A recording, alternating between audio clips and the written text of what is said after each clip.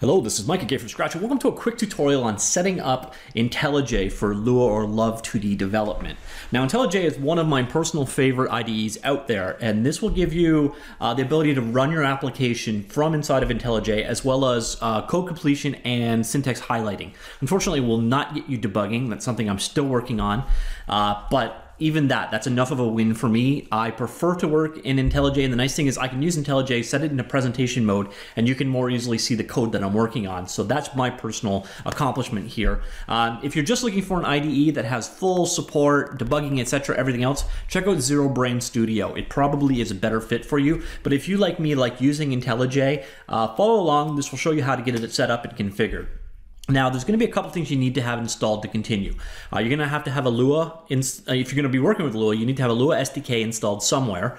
You need to have a Git client of some kind, and you're going to need to download this plugin for Love IDE plugin for Lua. So just come on in here. I'll give this link down below. I'll give all these links down below. And of course, you're going to need IntelliJ IDEA, and I will link this as well. It's completely free in the community version, and we're going to need to extend it with Lua support. So let's go ahead and grab what we need here. I've already got Lua and Love installed. So there's Love, and there's Lua. I'm using 5.1 in this case.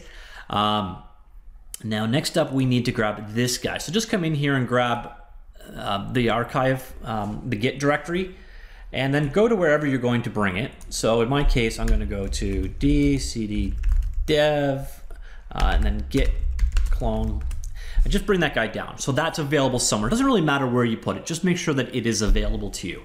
Now fire up IntelliJ.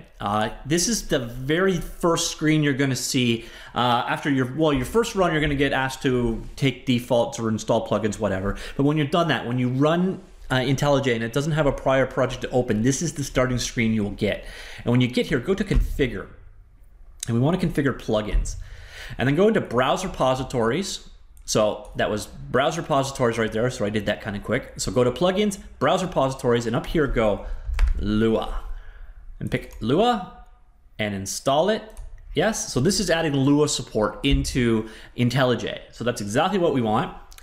And we are now good to go. Okay, click close, click OK. It's gonna ask us to restart, let it restart. So now IntelliJ knows what Lua is, which is a good move. And now come in here, we're gonna create a new project now. All right. So we now have this Lua category over here. Click next. Now it's got two built-ins. I forget what Kalua is, other than a drink, and Lua J is a Java version. But what I want to do is add in normal Lua. So just browse to wherever you installed it. So in my case, ddev Lua 5.1, and then OK, and then OK. So now we have Lua available. We'll call this Lua demo, and we shall install this into a temp directory. All right, so we just created our brand new project. Now we need to bring in, oh, shut up you.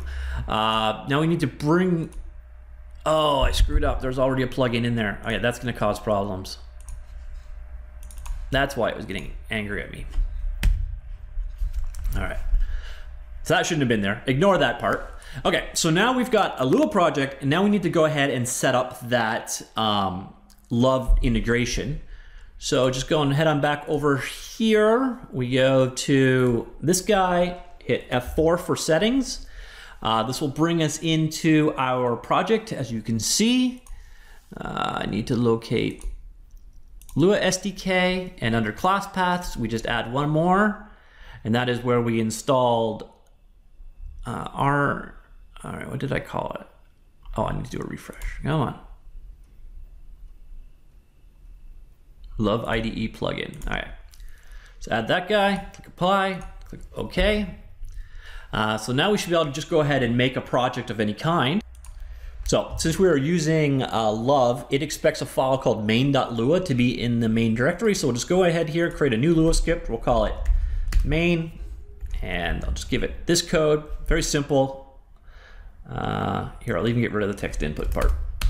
So there, we're just basically a hello world example. So now we need to go ahead and be able to run this guy. So we've got a Lua project, we've got it configured in theory. As you can see here, we're getting full markup. And if I come here and I go love, we get all of the code completion. So that's what adding that Lua IDE, sorry, the love2d IntelliJ plugin or whatever the heck it was called. Let me just go back and find it. Dev here, love IDEA plugin. That is what is giving us this code completion, which is so nice and useful. And that's no longer working. What did I break? Let's try this again. Love, there we go. So we got our nice code completion going on. Very handy. I like having syntax highlighting. We're good to go. The only thing we don't have yet is the ability to run our code directly from IntelliJ. And this is involving, so you go into the run configuration, go to edit configurations and click plus. So we're gonna create a new run configuration. Go on down to Lua script, like so. Name it, call it run my Lua, or we'll call it love script, like so. And then there are a couple of things here that are not going to be intuitive. So first off, this is going to try and run it with the love that with the Lua compiler that we used earlier. We don't want that. We actually want to click this out, and instead we give this the path to love. So path out to wherever you've installed the love SDK and give it the love exe. So this is the interpreter that's going to be spawned by IntelliJ to run this. And then the last thing is that this is again going to be slightly unintuitive.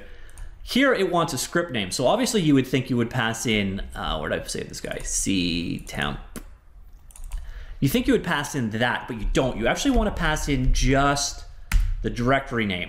And this is going to piss IntelliJ off. So when I click apply here, we're going to get a, oh, we didn't get the warning. Sweet. Okay. A lot of times I got a warning down here basically saying missing script or something like that. It didn't happen this day, so maybe we're good to go. Yeah, I think we're good to go. All right, we will see what happens. So I now go ahead, run. So up here I got run my love script, press boom, and there you go. You just ran it from IntelliJ. It spawned a copy of love2d and off it went to the races. So that is the process of configuring the IntelliJ IDE to work with Love and Lua. Again, this is the combination I'm going to use. And the biggest reason why I like it, especially for doing tutorials, is I can come in here and go to presentation mode and tell me that's not incredibly readable. So that part is very nice. That's why I actually prefer to use IntelliJ. And I like their tools. I know it. They've got nice refactoring tools, etc. But again, if you want full debugging support and all that, be sure to check out ZeroBrain. I'll comment and leave that down in the comments down below too. So hope you enjoyed that. That was configuring IntelliJ to work with love2d and Lua development. Very handy combo. See y'all later.